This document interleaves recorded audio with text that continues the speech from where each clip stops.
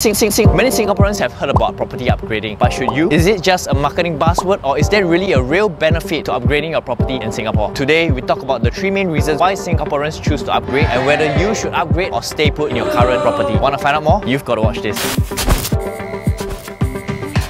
Hi everyone, this is Joshua Tan and welcome back to my channel. Alright, let's dive right away into the 3 main reasons. Reason number 1, people choose to upgrade because they want to make money. Do you want to make money? Or is money making important to you? The answer may seem obvious, but the reason I say this is because there's a group of people who say, oh, money making is not important. But if money making is indeed important for you, then does making money every few years passively without you working for it, using your money to make more money, sound like an interesting idea to you? If yes, then upgrading your property for investment may be a suitable move for you. To give you an idea of what property investment can achieve for you, here is a table.